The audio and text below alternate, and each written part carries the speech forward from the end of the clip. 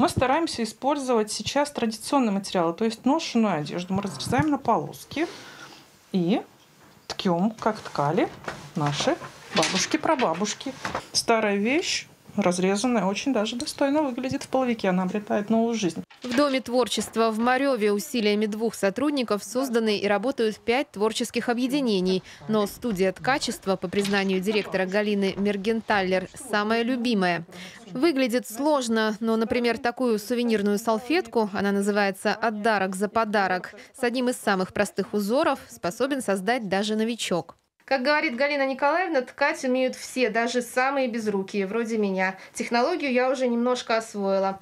Нажимаю на педаль, вставляю иглицу между рядами ниток. Я все правильно делаю? Все верно. Все верно. А теперь самый ответственный момент называется тук-тук. И еще раз.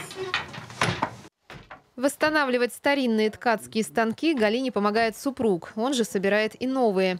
Спрос на них с каждым годом растет, как и интерес к ткачеству. На занятия в студию приходят все новые увлеченные люди. Дом народного творчества – первый объект, который навестил губернатор Андрей Никитин в Мареве. Для кухни, наверное, да? Для тарелок, для чего-то такого. Это можно использовать на стол, для каждому члену семьи поставить свою красивую салфеточку. Понятно, здорово, здорово. Держите, Спасибо это вам большое. на память о нас. Спасибо Пусть он огромное. притягивает, цепляет счастье. Все, договорились. Сейчас главная задача для Галины – сохранить это красивое старинное ремесло, не дать ему угаснуть и передать традицию детям. Поэтому на вопрос главы региона «Чем я могу помочь?» ответ давно созрел. Нам нужно новое помещение большое. Как видите, станки очень тесно друг к другу поставлены. У меня 4 человека стоит в очереди. У меня в планах с сентября взять деточек на обучение хотя бы небольшую группу. Но, к сожалению, разместить их негде.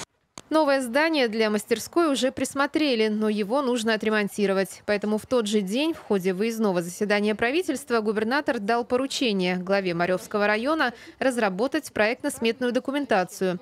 Средства на ремонт тоже нашлись. Это 50% налогов недропользователей, которые вернутся в муниципальный бюджет в виде субсидии. Из Маревского района Арина Аксенова, Галуз Гивандян. Новости. Новгородское областное телевидение.